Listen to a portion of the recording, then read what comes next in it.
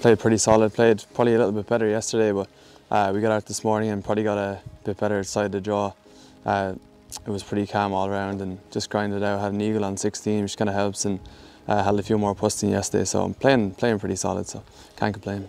Yeah, very happy, yeah happy with the scores, especially today.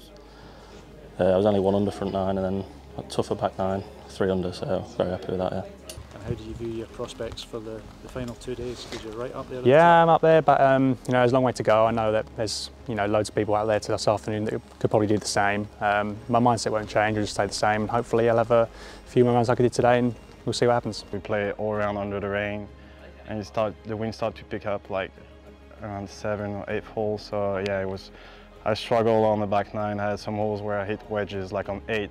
I hit like a wedge into the green, and today I hit a 3-wood. So yeah, I'm like 11. I hit like I had 80 yards, and today I had like probably 6 or 5 irons. So yeah, it was a huge factor.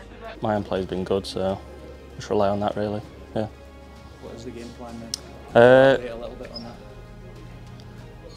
I'm not sure. Just zones where I want to hit it really off the tee, and just keep trying to hit it into them.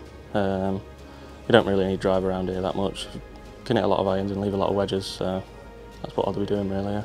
Yeah, we had a tournament last week in Ireland, first one back, and we literally got in the ferry that night and got over here the day before, scrambled in a practice round, and didn't particularly play well in the practice round, so it was nice relief to get it going the first 2 rounds, so yeah, I'm happy where I am.